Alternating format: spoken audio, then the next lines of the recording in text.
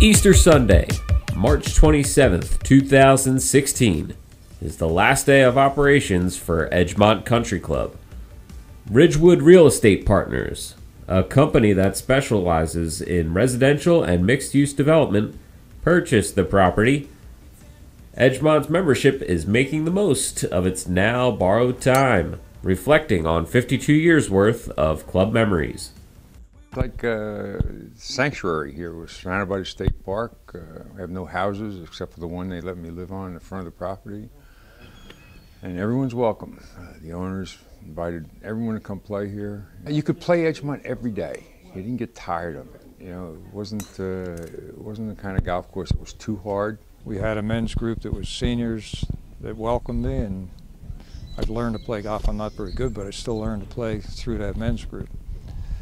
It's been very good. One of the things that was particularly enjoyable about the membership was their laid-back, easygoing, comfortable kind of an attitude and atmosphere. There's not a whole lot of uptight and uppity and cliquey kind of things going on. Everybody's inclusive, they're all friendly, they're easygoing, easy to get along with, so that was great. It fits my personality because I goof around a lot.